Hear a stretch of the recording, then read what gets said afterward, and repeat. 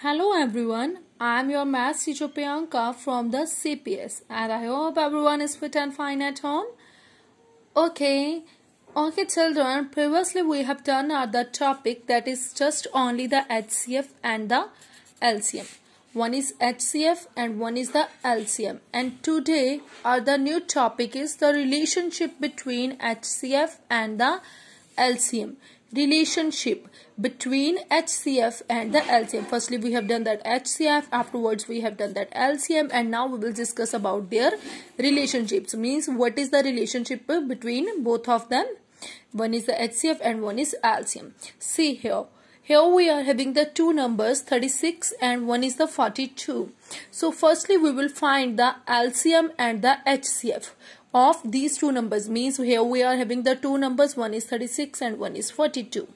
And now we will find out the HCF also of these numbers and LCM also of these two numbers.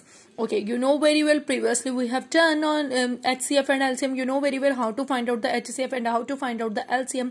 Firstly you just have to make the factors in the sense prime factors. You have to make it. Means firstly you have to make the prime factorization of 36 and afterwards make the prime factorization of the 42. So these are your prime factorization of the 36 and these are your prime factorization of 42. And I told you find out the HCF and the LCM. So here firstly find out the HCF of these two numbers, and in HCF you know very well, you just have to take it common factors. Common factors are 2 and 3, so this is your HCF. And in LCM you just have to take it common factor also and non-common factor also. Common factor also you have to take it and non-common factor also you have to take it. So this is your LCM. You know very well the product of these numbers is 252. 6 is your HCF and 252 is your LCM. Now we are talking about the relationship between these two, means HCF and the LCM. Now we will talk about their relationship. So what is the relationship between these HCF and the LCM?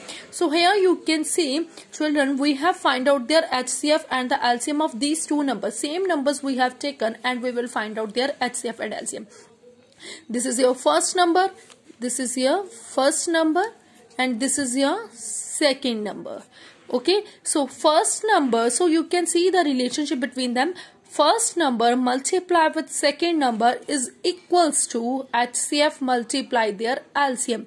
First number is here 36 and second number is here 42. And what is the HCF of this number? The HCF of this number is here 6 and the LCM of this number is here 252. And whenever we have done that multiplication, what you got it? 1512, and here also we got it 1512. Okay, so now you can see the children. So the product of two numbers is equal to their product of their HCF and the LCM. Take care about that, children. Listen it carefully. Product of two numbers. Product of two numbers means these two numbers, their product of two numbers is equals to product. This is also the sign of multiplication.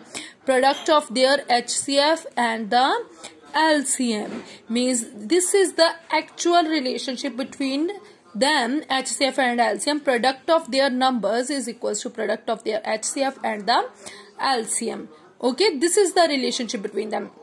But if sometimes we have to find out their HCF of the two numbers, here you can see product of two numbers, product of two numbers is equals to HCF multiplied by LCM.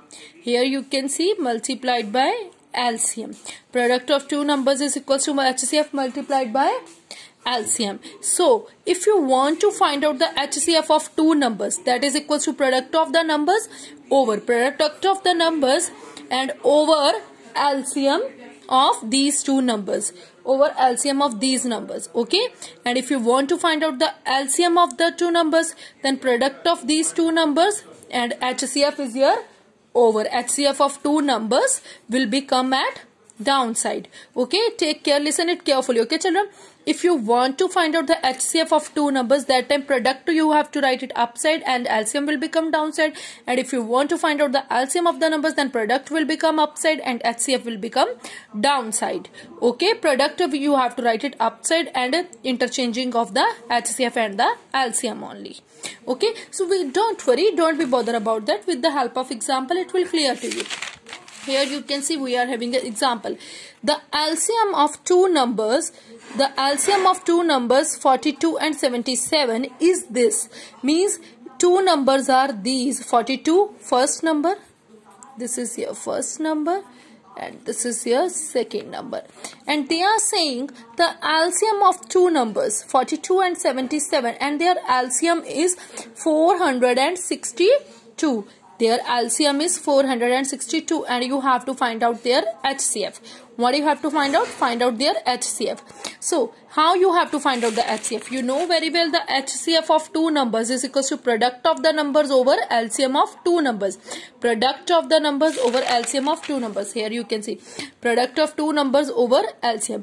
And we have to find out the HCF of two numbers. Which two numbers we are talking about? 42 and 77. Product of two numbers, these are two numbers. Product means you know very well multiplication, so 42 multiplied by 77, and downside which what will come?